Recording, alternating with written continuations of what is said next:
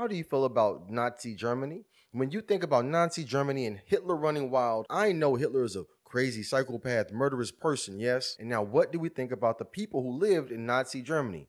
What were they supposed to do to stop Hitler? That's the question I want to know. Question number 2. What are the American people supposed to do when the American government is running wild around the globe, killing people? What are the American people supposed to do when the American Army and the American Navy and the American Air Force are going around the globe killing people? How will history look at the American person? I wonder if a nation can be introspective, but I know her people can. And so as I talk to the Greatest American Alive, I want to know, how is history going to look at America when it comes to Vietnam?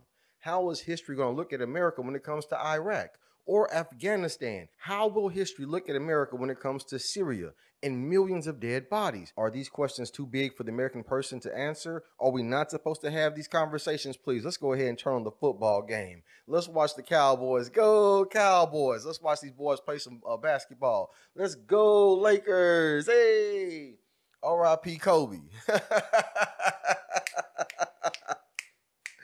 The greatest American alive. The greatest American alive. The greatest American alive.